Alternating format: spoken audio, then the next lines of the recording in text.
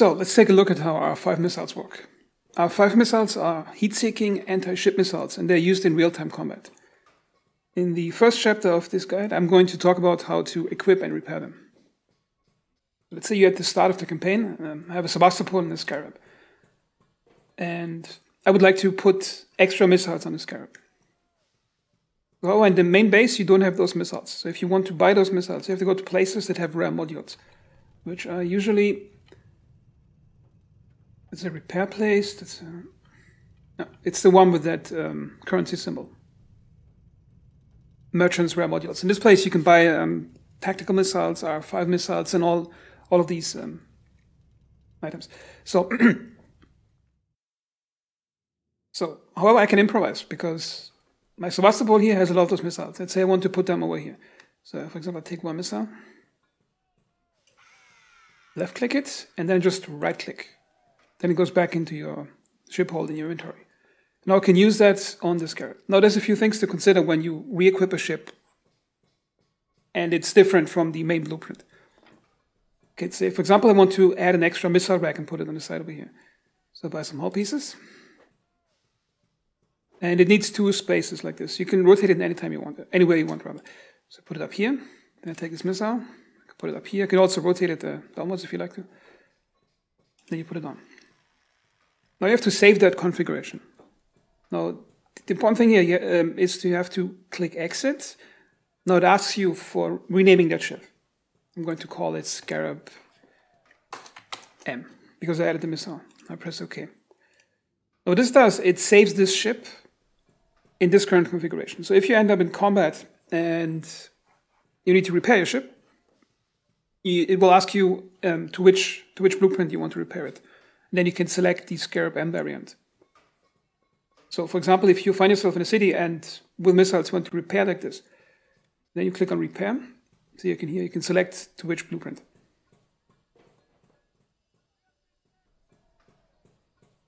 In the next chapter, I would like to talk about positioning the missiles on the ship. Now, there's two ways of doing it, depending how you want to use them in combat. So on this Scarab M ship, the default missile slots are one on each side, and the one extra one I put over here. Now, there are disadvantages and advantages to putting them on the outside of the hull. Now, the advantage is, if you get hit by enemy fire, the missile detonates and it can't damage interior components that much. The disadvantage is, it might get shot off in combat really early, and then you lose an expensive missile. They cost I think they cost 600 apiece. So if you carry them on the outside of the ship, you will eventually be forced to use them early in combat, because it will rarely happen that you can carry them on the outside and not get hit at all. Now, the flip side, if you put them on the inside of the ship, like on the Sebastopol over here, you can see they're put inside the ship, and they're relatively protected, except if the incoming fire is from the top. Now, the advantage is it's protected, and you can decide to use them later in combat, or not use them at all in a particular fight. The disadvantage is you have to account for that when building a ship and put extra armor around it. So, for example, if those missiles wouldn't have to be protected over here, then it could have reduced some of the armor racks. That's the trade-off you have to make. And it's similar to tactical missiles. As you can see here, they're in the silo in here. They're better protected, but you need a lot of material around them to protect them.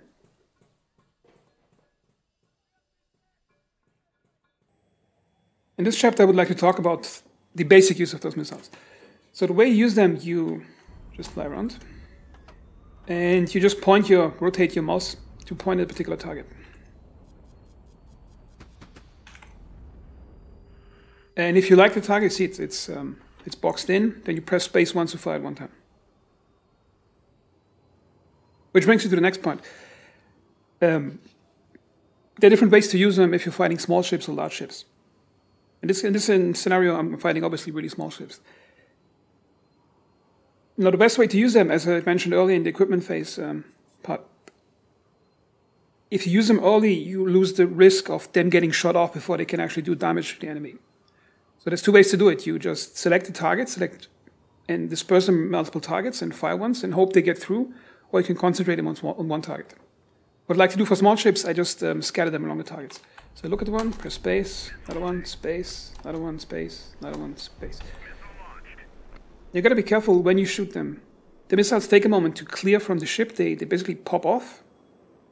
Then they start their I think they're rocket motors, to turn, and then the main engine goes on. So you should avoid maneuvers that get in the way of the missile, so you don't get hit by your missile. Look at the example here. Okay, 2 targets down, and now basically won the fight, more or less. Let's take a look at how it works against larger ships. Which is a bit more difficult because they have much better capabilities of defending themselves against you. So I'm switching to large. Okay, I got 1 Archangel.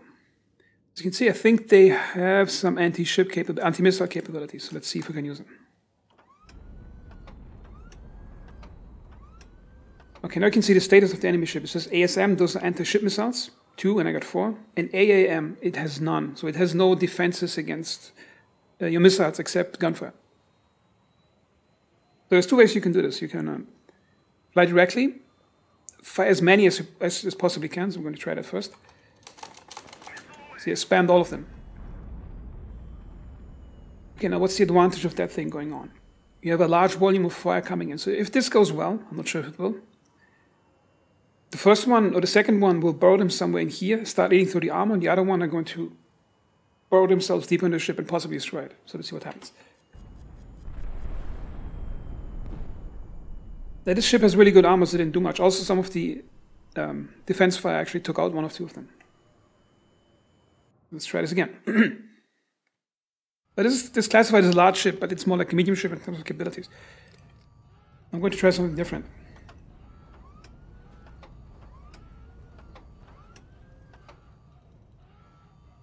First, I'm going to dodge this one. Okay, now what I'd like to do is I fire 1, I wait 2 seconds, fire a second one, wait 2 seconds, fire another one, 2 seconds, and fire another one, 2 seconds. Notice I'm maneuvering as I'm doing it. You see I'm maneuvering like this. And what this does, it gives the missiles different angles towards the target. Basically, you're basically outflanking the enemy anti-aircraft fire. Because if they all come from the same direction, they can easily be shot down. But if you scatter them like this, you have a better chance of getting to the ship. Let's see the example of this. Also moderate damage, but this is a really hard target to kill.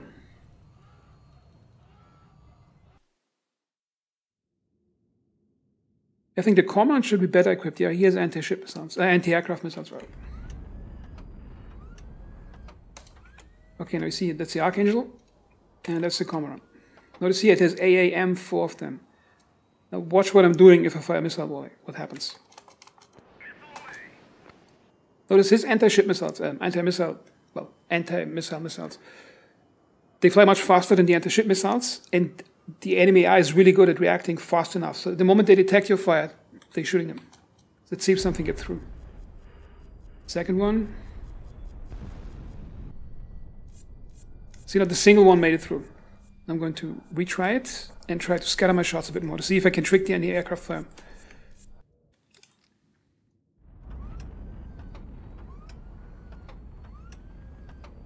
Where's that Cormorant? 1, 2, 3, 4. You see, 1 came through, and it was a good hit, ammo explosion. Now, what I did here is most of the anti-aircraft missiles, they're coming up from the top. So if you're shooting from below, it takes some longer time to actually clear from the ship, turn, and fly towards you. That's something you can buy your own missile time to get to the target. Always pay attention to where the enemy has its missiles. I'm going to try this again one more time, so you see it wasn't just a lucky hit.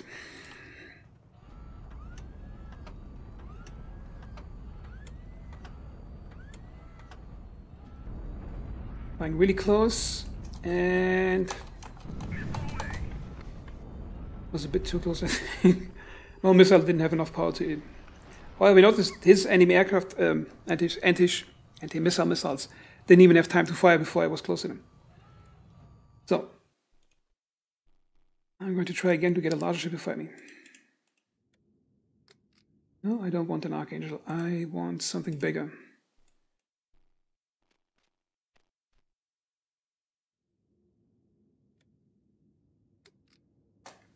Let's try a negative cruiser.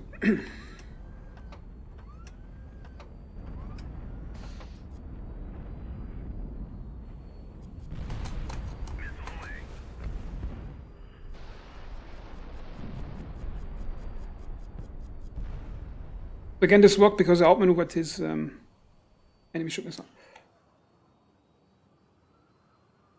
So in this chapter, I would like to talk about how to defend against missiles. But the most basic way, which I will mention, is just shoot at them with small caliber weapons. The more bullets in the air, the more probability you have of hitting them. That's the cheapest way to get one. But sometimes you don't have the chance for that because there's too much fire going on. As I discussed earlier, if you want to use anti-aircraft missiles, they are very effective against them too. You just have to press C once to fire one, and there's a really high chance it's going to get the missile if it's launched soon enough, because I think they're 2 or 3 times faster than regular missiles. And then there's the most, I think the most difficult way is just to dodge them. But it's the cheapest one. If you don't get hit, it doesn't cost you anything. I'm going to provoke a fight with some missile ships. Wait for some missiles to come in. Okay, we get this missile coming in. Now, what you want to do is, you want to overwhelm the missile's capabilities of turning in the right moment. So, for example, if I try to dodge it right now, go up or down, it has no difficulty tracking me because of the angular velocity. It's really easy for them to track me if I'm moving up and just adjust the course. Well, if I'm really close and make a sudden change in direction with a lot of g-forces, it might overwhelm the missile. So I'm going to show you that works. Waiting, and go up. Now for this one, I'm going to try the same thing, but go downwards. And go down. And go up again. And that's how you dodge them. And now the rocket motor is out of fuel and just falls down.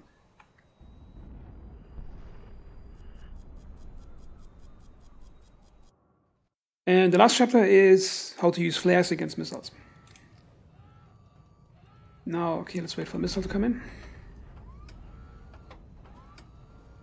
Okay, we got 2 missiles coming in. On this ship, I have 1 flare dispenser, and it is somewhere in this area. I didn't put it in symmetrical fashion around the ship, because if you put them symmetrically around all the ship, and I put flares, then you have a flare pattern going up here, going up here, going up here, and going up here. And if the missile is coming straight at you, it will get confused by 2 missiles and will just keep flying straight right into you as a target. So I like to keep it asymmetrical. Also, you want to use the flares not too early, but not too soon, not too slow, not too late rather. If you use them right now, the missile might completely pass it. If I use it too late, the missile might not have time to actually get attracted to it before it hits you. So the point is to lay out the bait in just the right time, so it has time to find it. So like this, lay out, and see they both got distracted by the trajectory. Just takes 1 flare to, I think you get 4 or 5 seconds worth of attracting missiles with it.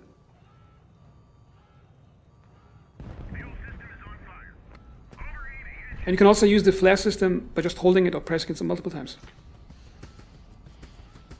Well, most times you just need to press 1 or twice in the right moment to get them. So I think this was all for this tutorial, and as always, thanks for watching.